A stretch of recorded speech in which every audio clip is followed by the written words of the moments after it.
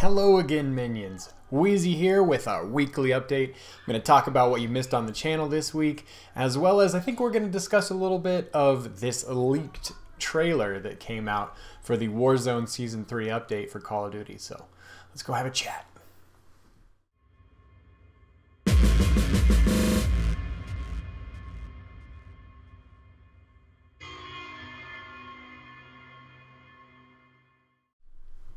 Alright, let's dive right into it. This week, since the last weekly update, I mentioned that there was a new episode of Wheezy's War College on the way.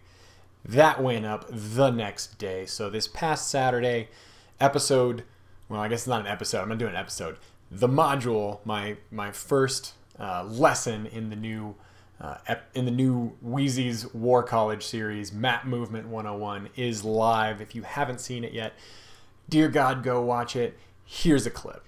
So for keeping enemies in front of you, first, we're going to stay aware of directions you are vulnerable from. We'll call these potential threat vectors because we want to sound fancy and official, but also because that's a good, simple way to point out where danger is coming from. We're also going to keep our weapon pointed in the direction of the greatest threat. This is an important part of not getting surprised.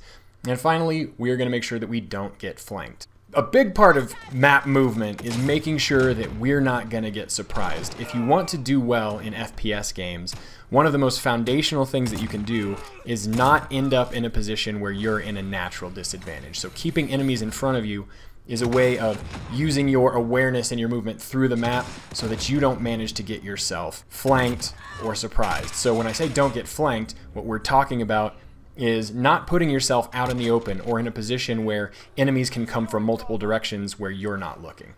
Alright, go check that out. It's a great video. It's full of knowledge and wisdom and nerdiness.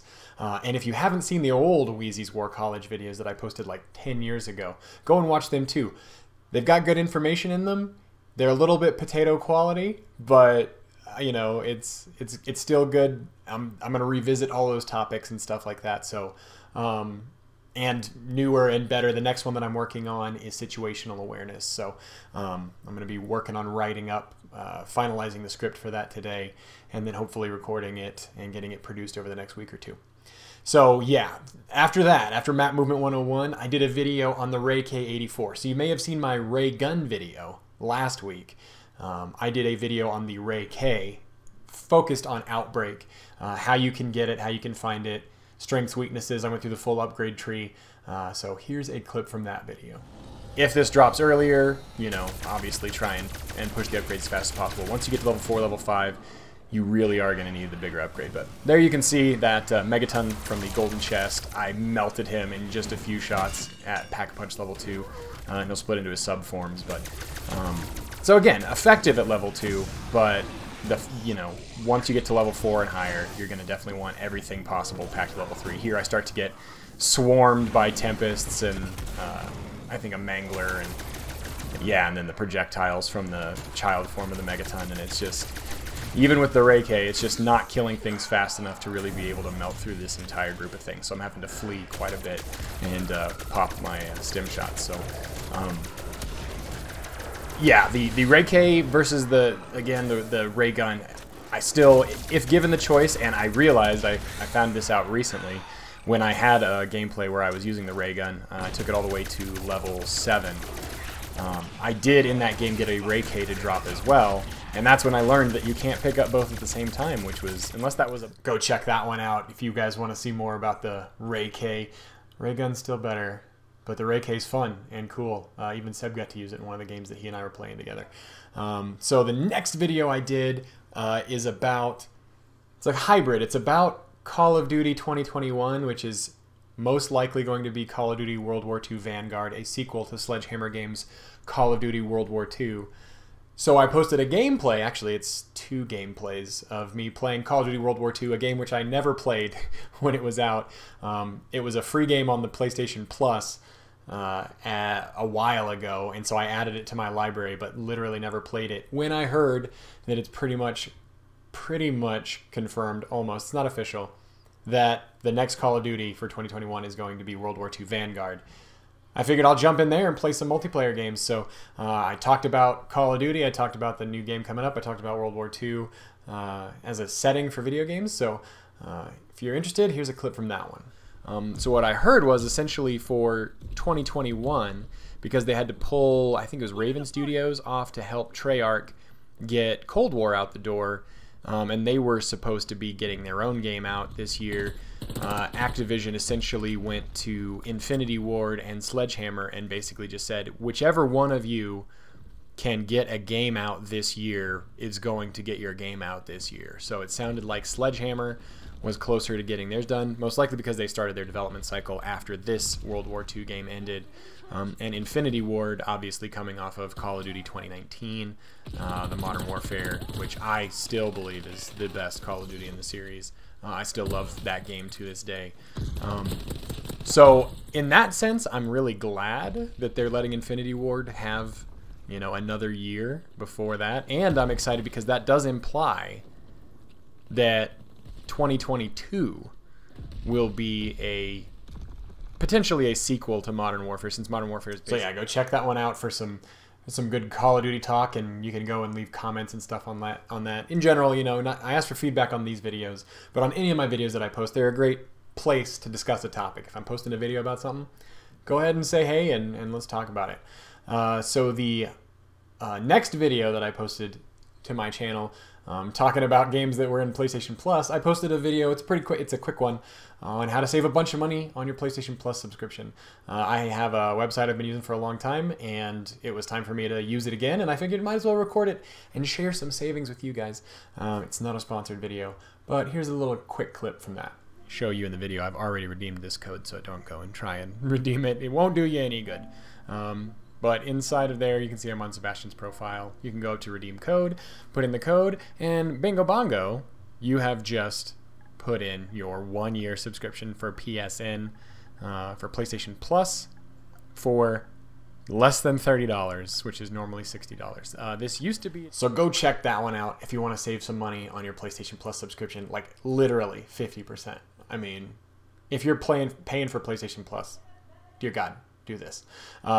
So there is one more video that didn't go to the main channel. I did upload a new episode of Assassin's Creed Valhalla to the Storytime channel. I was just like, you know what, I'll get back into it. I'll play another episode of Valhalla. Valhalla just hasn't quite pulled me all the way back in, but every time I jump in there, I have more fun almost making fun of the game as I'm playing it. So the live commentary Storytime is I think still quite enjoyable. So here's a clip from that. Didn't we just spoke? Me, Eivor. I know the worth of such a gesture. You're wrong. It's like a dream.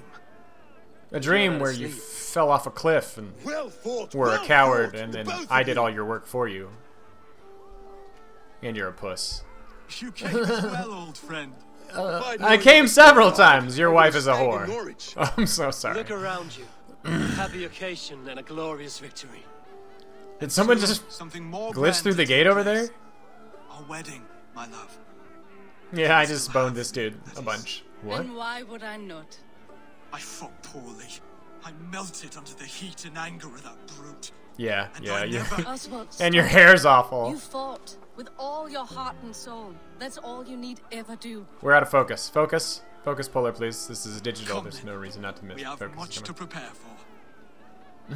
Yeah, random screaming sound. Hey, woo, woo, yeah, woo, yeah, yeah. Countless men have died for them. Woo, And you, Veneer? yeah. Are you jealous of such things?